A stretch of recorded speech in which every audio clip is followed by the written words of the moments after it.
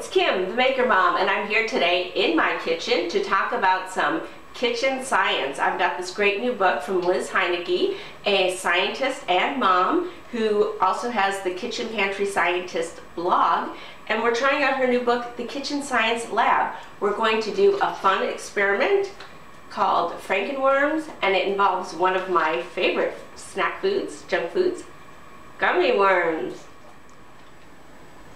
Liz makes a point of how easy and accessible science is, and most of the experiments in the book involve things you probably already have around in your kitchen.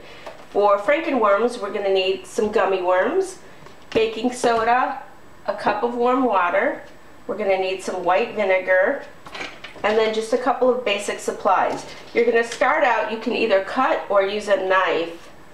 You can cut with a knife or with scissors to trim down the gummy worms, but you probably want to use scissors, and this is probably a job best left to the adults. Put aside my jar for a glass, and we're going to put the warm water into the glass, and then we're going to add 3 tablespoons of baking soda.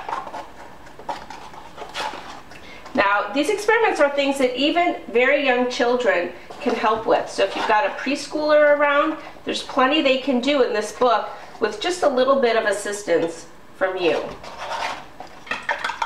So we're mixing our baking soda and water, and then we're going to take our skinny gummy worms, drop them in, and we're going to let them soak for 15 to 20 minutes.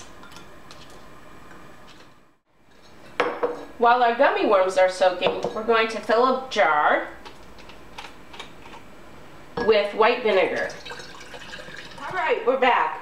Our skinny gummy worms have been soaking in the baking soda solution for 20 minutes, and now we're going to try and fish them out and drop them into the vinegar and watch them come to life.